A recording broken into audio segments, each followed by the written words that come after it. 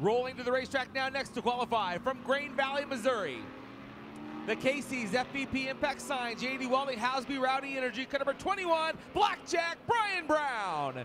And also on the track now from Pleasantville, Iowa, the Kite Environmental, Rawson Mechanical, the girls, cut number 56 of Joe Simbro.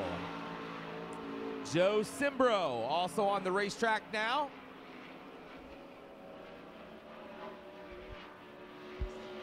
First lap time is quick time, and a new track record, 14.362, 1:43.62, a new track record. Lap number 2 for Brian Brown is quicker, 14.351, 1:43.51. Lap number 2 for Simbro, 15.505, but Brian Brown has set a new track record, 14.